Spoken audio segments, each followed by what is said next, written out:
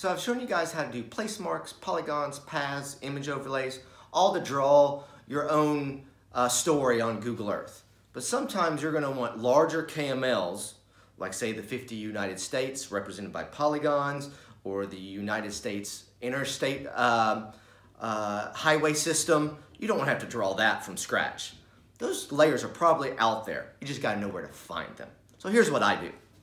I go to Google and I'll type in what I'm looking for. In this case, it's the Appalachian Trail. And then I'll add either KML or KMZ to the end of it. Here it might take a few minutes to poke around the different websites to see what they have. In short order, you'll probably find a decent website that has what you're looking for. And what you'll be looking for is something that either you can download a KMZ file or a zip folder.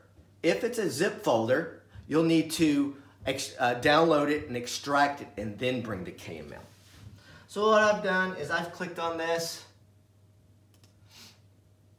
I do a save and then an open.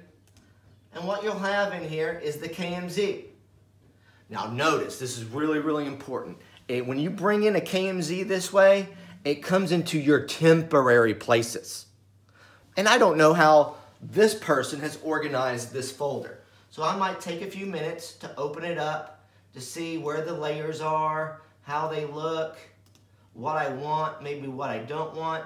For example, this white line right here, which is the Appalachian Trail, that's not big enough for me.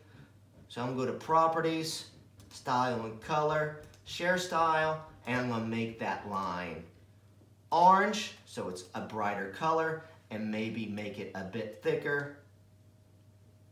So I can adjust KMZs that other people have created by right-click Properties.